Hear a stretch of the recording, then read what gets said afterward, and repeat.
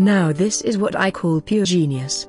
Why didn't I think of this when I was a college student struggling to stay awake all night? As you can see in the pictures, these Chinese university students have resorted to tying up their hair using clothespins.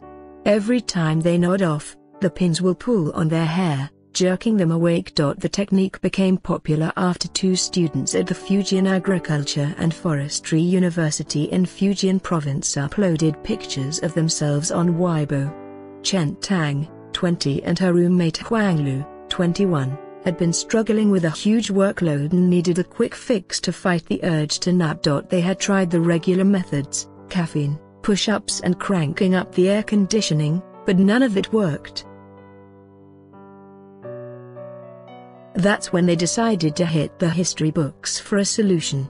Chen and Huang read about two famous Chinese scholars who practiced extreme methods to keep their minds alert. One would stab himself with needles every time he started to get drowsy, while the other would tie his hair to a beam in the ceiling so that it pulled every time he nodded off.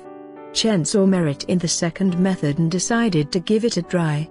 Chen is so keen to succeed that she decided to give the hair trick a try. As you can see, her hair is more than long enough, said Huang, who posted the pictures online. As we didn't have a beam in our dorm, she used the clothes dryer and claims it worked really well. Chen said that the trick helped her clear her mind. She plans to use it more often in the future. The preparation is boring, but the hanging hair practice makes it interesting and I really feel much more energetic by studying this way, she said.